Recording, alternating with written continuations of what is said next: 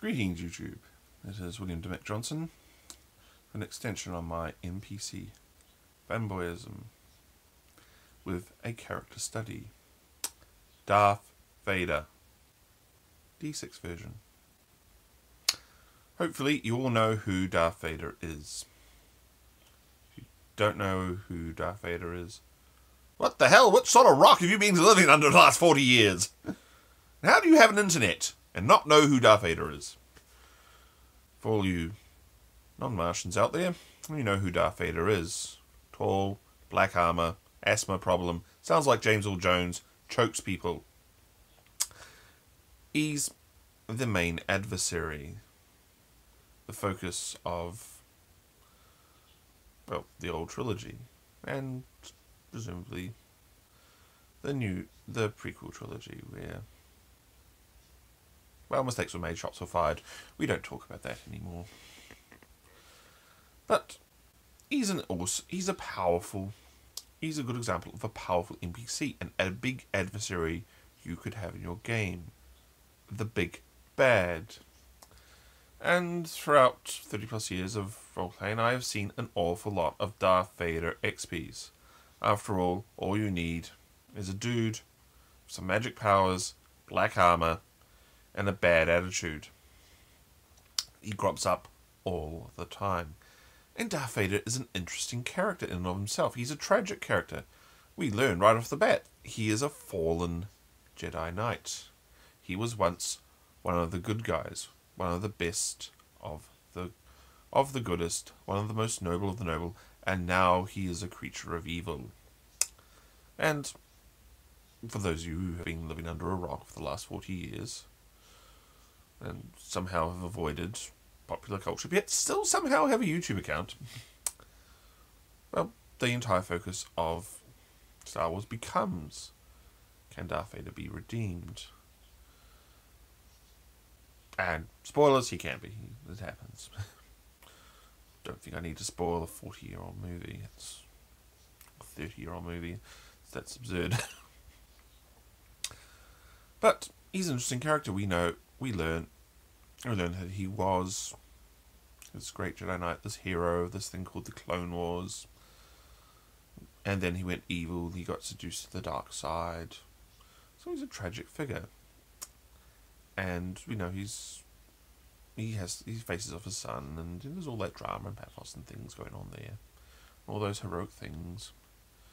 And if we do take the prequels into account, we do learn a bit more of his backstory. You know, how he was actually a bit of a whiny idiot. But, you know, mistakes were made, shots were fired. Darth Vader is an interesting NPC. Yeah, like I said, you see either him or an XP of him turn up in an awful lot of role-playing games. Whenever you want someone nasty, menacing, and a bit choky with the inferiors, guy in black armor works wonders. I've seen him in fantasy games, I've seen him in science fictional games, you see him in superhero games, he's everywhere. Doctor Doom is another type. But if we look at Star Wars D6 from West End Games, you get this game where the concept was you could play out A New Hope, Empire Strikes Back, Return of the Jedi as an adventure trilogy, as a campaign. You could of course do your own adventures. They totally supported that as well. But there was this underlying conceit that if you really, really wanted to, you could swap out Luke Skywalker, Han Solo, Princess Leia, R2-D2, C-3PO, and all the other little wombles of, or Chewbacca, all the little wombles of Star Wars, with your own characters, and go and do the New Hope adventure. And that wouldn't require much of a fix.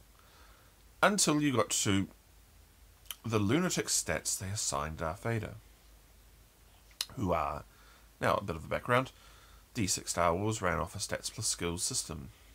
You had a pool of dice for each stat, and then you had extra dice for skills you were good at.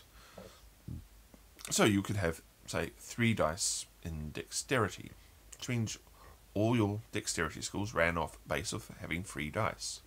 So if you want to dodge something, or leap over an obstacle, or shoot someone with a blaster, you would start with 3 dice, 3d6, and you'll try and beat a target number that was ranged from about 3 for incredibly easy, to 30, which is bodaciously hard and almost impossible. An example of 3 would be waking up in the morning and organising your breakfast.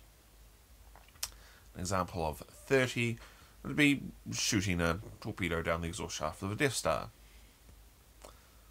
A range of abilities. So you roll your dice, and if you've got skills, if you're skilled in something, say you're skilled in blasting, you might have an extra dice or 2 in blasters. So when you blast someone, you roll your dexterity, you add your extra dice for your skills, and you might roll 5 dice, and then try and hit that difficulty number. And if you succeed, you either succeed or fail. It's a nice, simple system. So, and heroes in these 6 Star Wars have an average of 3 dice in their stats. They might have a bit lower if they're not as good. Might have a bit more if they're really good. So, 2 dice is average for a person, for a human. So 1 dice is quite poor, 4 dice is good, 5 dice is outstanding. And then on top of that you get your skills. So someone with 6 dice or 7 dice in a skill is absolutely amazing. Top tier human ability. Darth Vader's skills are a little above even heroic character level. That's okay. He's the NPC main adversary. You can have your NPC main adversary have a bit more power just naturally over the PCs. After all, he's going to be a bad dude, or a bad dudess. They're allowed to be slightly more powerful. That's okay. However, when we get to his skills, dude has 120 extra skill dice, scattered amongst almost all the skills. His average skill, his poor skills are 7 dice. 7 dice is almost as good as you can get. And his maximum skills are 12 dice. He is unbelievably powerful at, well, lightsaber and you choking you to death. Or flying a spaceship. 12 dice. It's just beyond insane. And he has this in everything. Normal, heroic heroes start with an extra 7 dice in their skills over their stats, which they have 18 dice in. Darth Vader has 120. That is beyond stupid, beyond ridiculous, and is just this an example of this overinflated NPC who is just beyond the rules, beyond any conception of how this character got here. Darth Vader with 20 dice over the PCs would be conceivable. He would still be a major threat. He could be easily the focus of an entire 3 adventure campaign to try and overcome. And the PCs would have to work to overcome that NPC. It wouldn't just be a walkover. Having 10 dice over the PCs and skills is amazingly telling in that system. The NPC would be beating them at every turn. Darth Vader's 120. It is just beyond stupid. And the same goes for the horse powers. The force powers will run just like the stats and skills.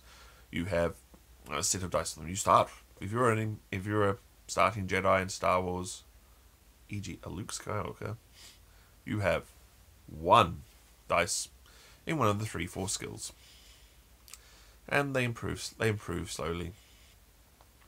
So it's conceivable that at the end of Return of the Jedi, with a bit of a favourable tailwind, that Luke Skywalker has 2 or 3 dice in each of the 3 force skills.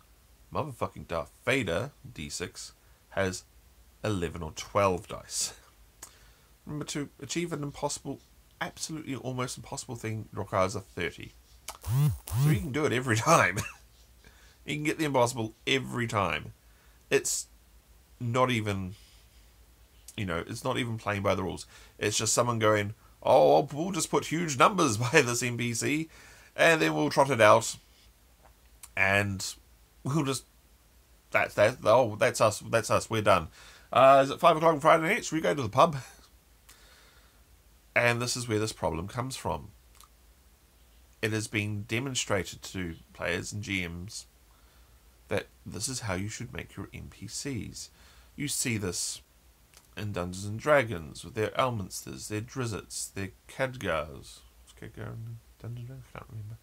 You see this in Vampire with their Sullivan Danes, their tricked out princes. You see this in Battletech with their oh so cool and super noble and utterly unbelievably skilled Davian princelings. If you don't know what Battletech is, it's basically Game of Thrones in space with giant robots.